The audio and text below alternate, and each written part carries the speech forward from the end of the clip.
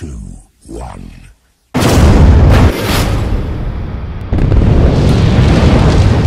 I've wasted so much money on this junk! Hello everybody, this is Angry Steve here. I want to tell you about some of the things that make me angry. Things like traffic, getting cut off, kids not listening, and especially recently, my network connection! Trying to watch a movie with the family and I get the loading buffer multiple times. It's ridiculous. I spend a bunch of money for a fast internet connection. And what do I get? Slow internet. Because of those wireless connections. It's a big house. These old routers and APs, they can't cover very much of it. You've got a bunch of people over and everybody's on their devices. That takes up a lot of bandwidth. I need something that'll actually give me wireless network for my whole house that actually works. And I don't have to put in a bunch of different network names, different passwords. I just want it to all work. I just want it to connect. I can always go to the internet with a fast connection. So, I've got this box here. It's called Multy X. Is this gonna make me happy or is it gonna make me angry? Let's find out.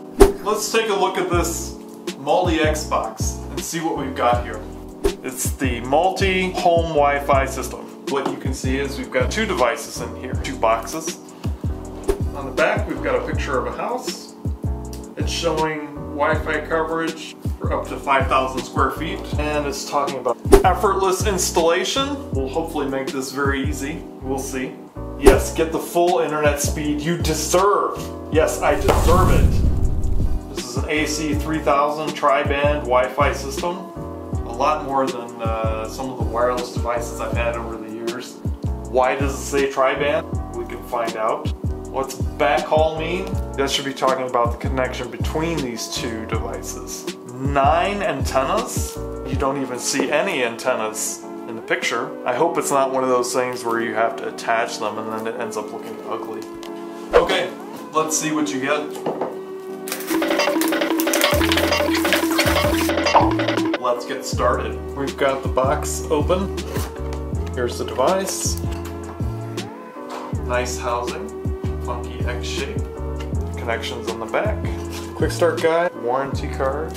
Should be legal information. Cable. Power adapter. So I guess this will be the main one. This will be a second one. Okay, well, first thing we can do is connect it.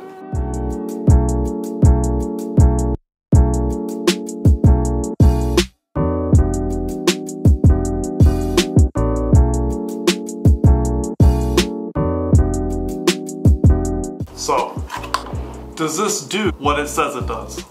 Yeah, so far it seems to pass the test, but we're gonna come back again and we're gonna see what else we can find out about this thing.